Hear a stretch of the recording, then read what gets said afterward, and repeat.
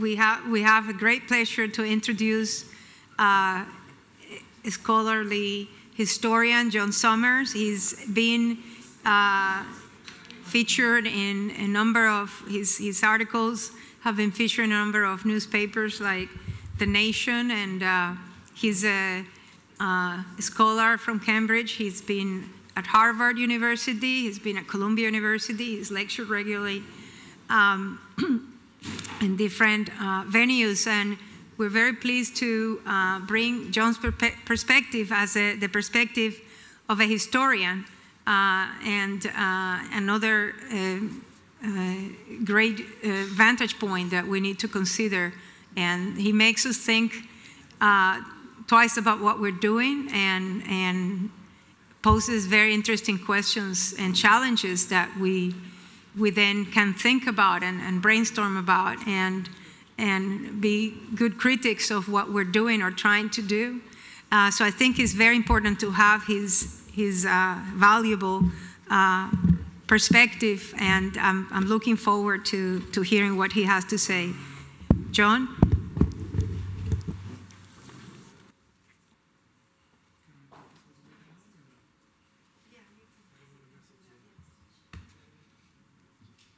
In addition to Dr. Torres's information and Dr. Torres's introduction, I should mention I'm also a father of an 11-year-old boy, about whom I'll speak in a minute.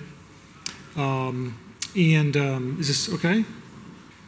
And I'm also a part-time research fellow in history and disability at New America, which is a think tank in headquartered in Washington, D.C., and if you're not familiar with New America, I would encourage you to check out their education programs and their disability initiatives. So I should thank you in advance for your attention and indulgence. Unlike my fellow presenters, I don't have any slides or any videos. I'm going to read from a first-person essay from a prepared text. I'm afraid if I were to talk extemporaneously about all that our family has been through since my son Misha was diagnosed with autism, I'd start ranting or maybe crying or something. I am a historian by training, a full-time father by choice, and a writer by necessity. Organizing my thoughts into written prose furnishes me at least with a temporary illusion of mastery, even as my format confronts me with a painful irony. Misha, who is 11, doesn't speak or write or read, at least not very much. I have to also confess that I'm not principally interested any longer in the empirical question of what interventions work, so to speak. I haven't seen much credible evidence to suggest that any work as advertised. I'm concerned instead about the practical ethics of experimenting on children in the absence of reliable mechanisms by which to assess safety and reliability. And generally, I'm puzzled why, in the age of neurodiversity, so much research travels down a one-way street design, bifurcated by an artificial division of us and them. I read recently that theory of mind question is making a comeback. Brain imaging data didn't support the allegation that autistic people have difficulty interpreting and empathizing with the thoughts and feelings of non-autistic people. Now researchers are chasing that rabbit by measuring electrical currents in autistic brains.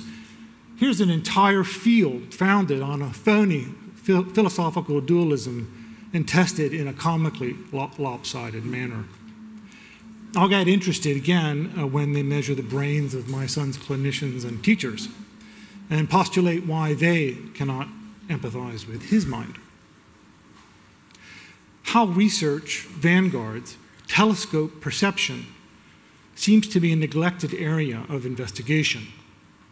If we lift our eyes out of the two-dimensional trenches of the clinic, classroom, and laboratory, perhaps we might discover perspective in common.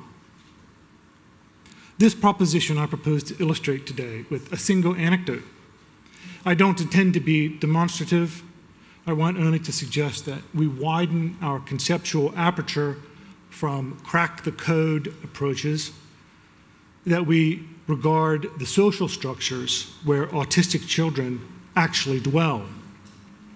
To the extent that these structures expropriate their chance to realize the meaning of new discoveries in science and technology cannot be cited unambiguously as an index of progress in our field. My anecdote begins with Misha, age 8 and enrolled in Cambridge public schools, exhibiting unusually odd behaviors halfway through his extended year summer program. The rationale for his summer program is distinct to the mode of intervention the district mandates for him. This is applied behavior analysis. It's a fancy name for behavior modification. Unlike other children his age, he doesn't attend through June and July to make progress on any particular subject area. Instead, behavior modification justifies his attendance negatively. The goal is preventing regression between the spring and fall terms.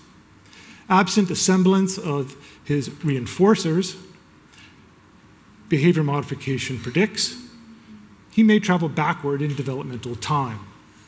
This process could conceivably reach its endpoint in a state of vegetation. Since Misha doesn't communicate through speech and not very clearly through any other means, my role requires a lot of interpretive labor. I grew concerned then as I observed him returning from summer school fidgety and riled up on some days, wearing a kind of hangdog look on others. A teacher's aide answers my inquiry one afternoon at the school by informing me that he's been refusing to eat his lunch. So he's hungry. But why? Maybe he doesn't find the menu delectable. It's true, the aide agrees. A piece of stale pita bread with 3 cubes of cheddar cheese tucked inside scarcely whets his appetite. But the vegetarian option is all that remains after he refuses his cheeseburger wraps. Now that is odd. Misha carries 7 diagnoses, but nothing between heaven and earth will stop him from scarfing a cheeseburger. The aide takes me into the hallway and lowers her voice. Probably, she whispers, he doesn't like to eat his cheeseburgers served cold. Cold? Yes, the regular school cafeteria is closed for the summer. Every morning, the class lunches arrive prepackaged in milk chests with instructions for reheating the cheeseburgers. The classroom has a microwave, but the teachers have been forbidden to touch the appliance. Looking abashed, she divulges that none of Misha's classmates have been eating their lunches either. I can't say why exactly this disclosure bothered me as much as it did.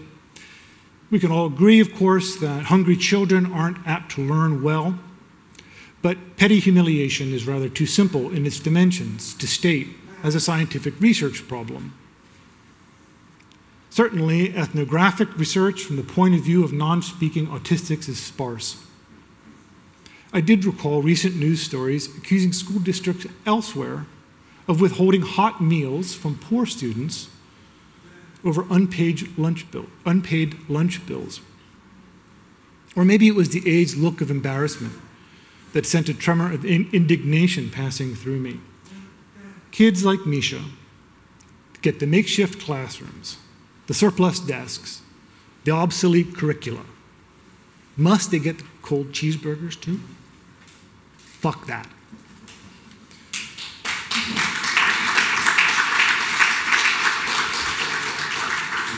The rule enjoining the microwave, the aide went on to say, had issued out of the office of the Cambridge Summer Food Program. I walk over to the program's office several blocks away and buttonhole the director at her desk. You see, my son attends summer school. He's autistic. He doesn't talk. He won't eat the cold cheeseburgers you're sending over. No, he isn't in one of the summer camps. He's in the autism classroom at the summer school. No, he hasn't complained exactly. He doesn't talk. Yes, the microwave functions fine. Someone in this office apparently forbade teachers from operating it. Oh yes, comes the reply. The regular school cafeteria is closed for the summer. I know that. Well, the microwaves that remain in the classrooms belong to the Food and Nutrition Office, and the director issued a parting edict before she adjourned for vacation, forbidding anyone to operate her department's microwaves. Very sorry, there's nothing this program can do. You might contact the district's administrator in charge, if it means that much to you. The administrator in charge oversees autism services in the district. She's also a board-certified behavior analyst. She confirms to me that the microwave is the property of the Food and Nutrition Office. Well, okay, if the microwave can't be used, why not let me donate one? So that Misha can end his hunger strike and his classmates too can eat properly. Nope, she says, Massachusetts state regulations stipulate that only certified food handlers may touch appliances on school property. None of the summer teachers are certified. Ergo, no microwaves may be used. This is for everyone's safety. Well, now I'm committed. Who issues the certifications of which you speak? A vendor, she says. ServSafe, she answers. I telephone, ServSafe. Yes, confirms the pleasant person who answers the phone. Our company does offer training and certification in food handling, but she struggles to follow the lengthy preamble to my request for help in getting to the root of the matter. Let me get to a supervisor, Mr. Summers.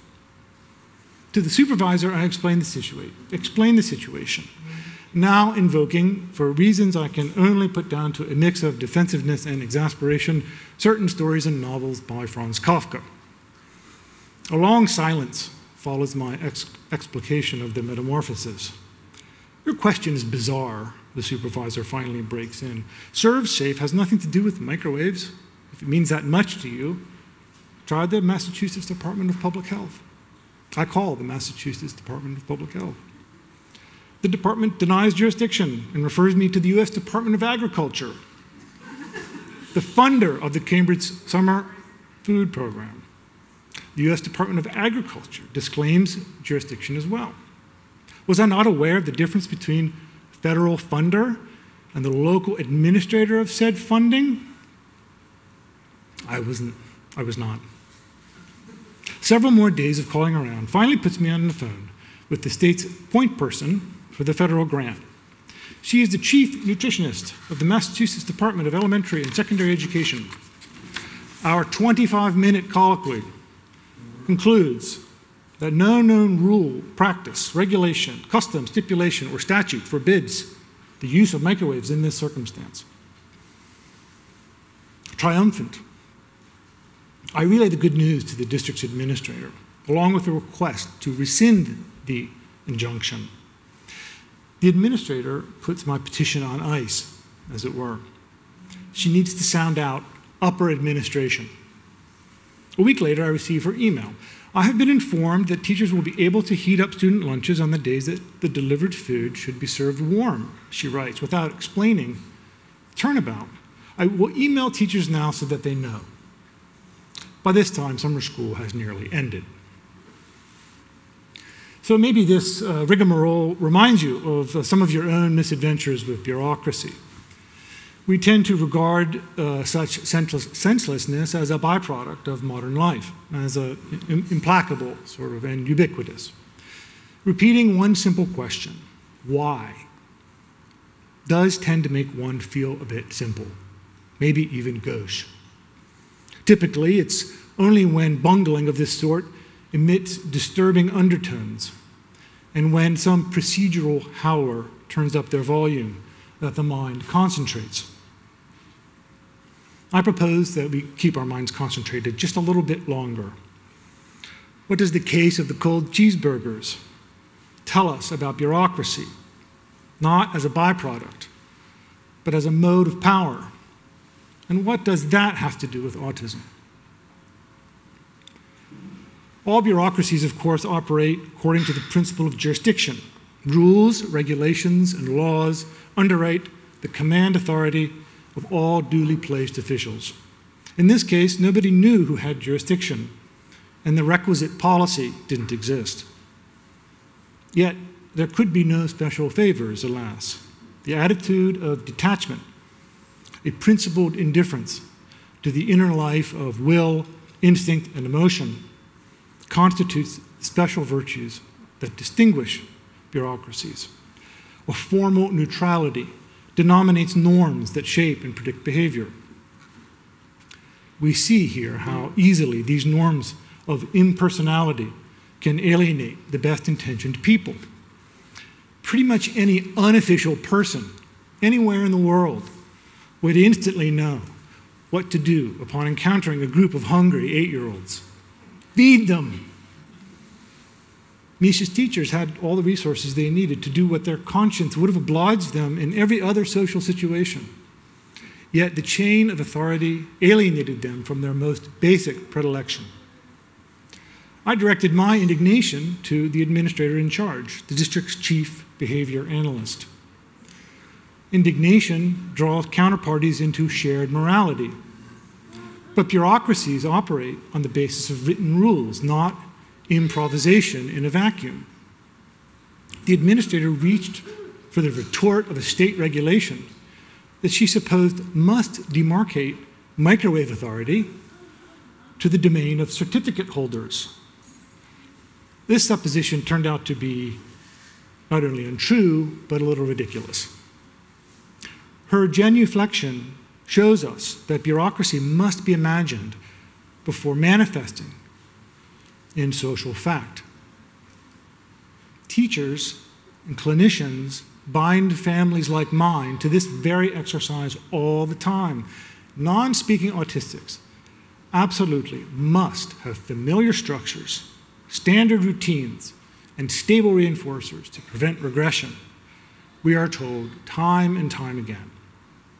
But maybe this dogma stems from the abstract needs of officials rather than from the actual needs of the children.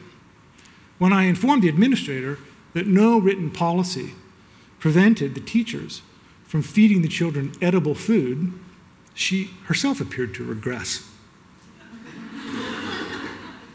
Reaching a state of occupational sociopathy, she needed to appeal to the celestial hierarchy of upper administration to tell her what to do.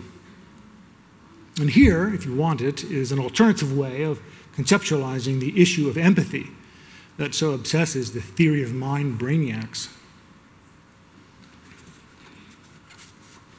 I hope you agree that this social perspective has implications that extend beyond the horizon of the anecdote. A half-century ago, findings from the social study of autism helped close the state schools and asylums. A humanitarian movement in the 60s assailed the deprivation and violence in residential facilities that we labeled warehouses or total institutions. A half-century after de-institutionalization, we might stop to ponder whether autism has been re-institutionalized under our noses. The fusion of public and private authority in our hybrid system of service delivery renders relations of cause and effect comparatively opaque.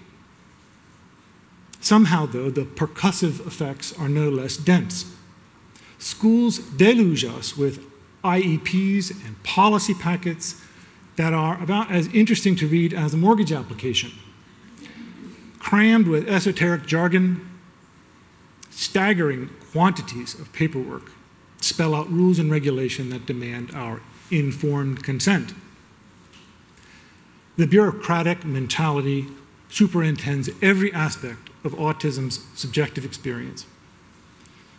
Carved at the joints by medical jurisdiction, thrust into behavior modification, converted into data, and then, in due course, handed over to group homes, non-speaking autistics like Misha are assessed, audited, measured, surveilled, and evaluated constantly. Some of the most thoroughly bureaucratized humans on planet Earth pass their entire lives within the four corners of it. Who is principally required? Okay, thank you very much. who is principally required to take the perspective of the other party. Children like Misha expend enormous amounts of energy attempting to understand the motivations and perceptions of rule-making adults. Why can't I have an edible lunch? Good question, Misha. Bureaucracies, Graeber says, are social technologies designed to manage such lopsided structures of imagination. The production of norms absolves officials of the obligation to imagine the point of view of the subordinated. Graeber's formulation, I think, adds a dimension to the growth of positive reinforcement methods in behavior modification. The turn away from slaps and cattle prods took place over the same period that saw a major expansion in educational bureaucracy. It is now impossible to pull apart, conceptually, the methods from the milieu. In the positive classroom, spontaneity, unauthorized movement, and advantageous behavior will be ticketed as invasion of space, or avoidance, or bolting. These are administrative violations that wear the mask of clinical imperative. What did I do wrong? Why is this a problem? Good questions, Misha. The burden of asking, scrabbling for an interpretive foothold in an environment of organized stupidity is itself a form of deprivation. I expend a fair amount of interpretive labor myself, mostly trying to decipher the motives and perceptions of authorities whom I entreat for provisions it turns out that I cannot take for granted. Why not propound my own Misha-specific policy manual to save the labor? Now please turn to page 282. See here, serving temperature cheeseburgers. Yes, that's correct. Just initial the box. It's just boilerplate. Policies are just factitious declarations of authority, interpretations of regulations that are themselves interpretations of legislation. The bureaucratic mode of power isn't natural or inevitable. It's made of contingencies that we produce by failing to confront them with contrary forms of knowledge and being. Why don't we then? Why do we surrender to the fallacy that they are scientifically ordained?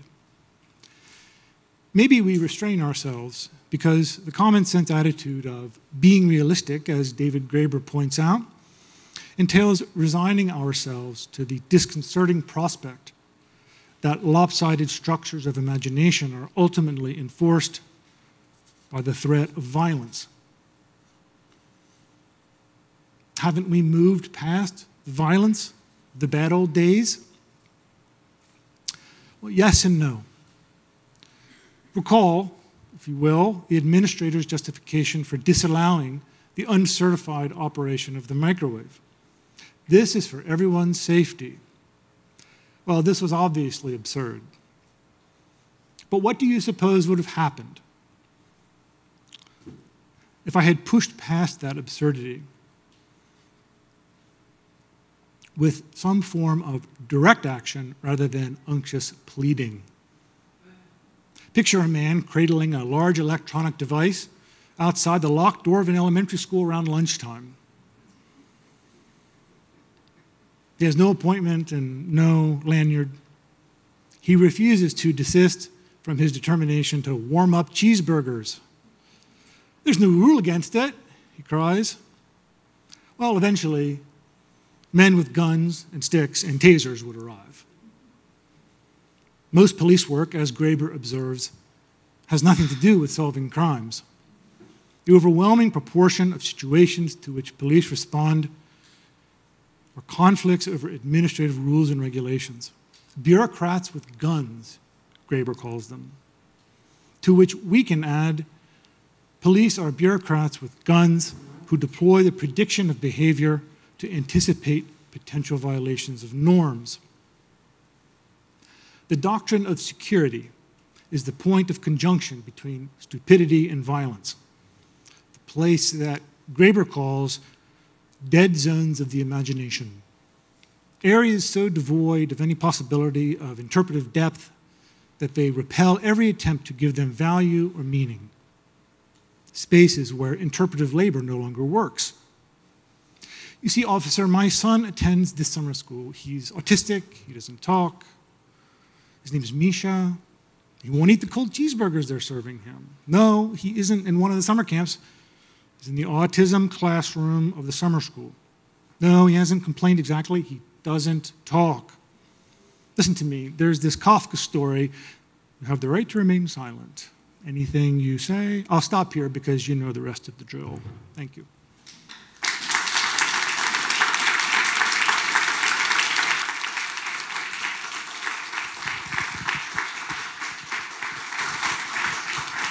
That was amazing, John. Thank you for that testimony, which is so very common among the parents that we meet. It's unbelievable. Thank you for that.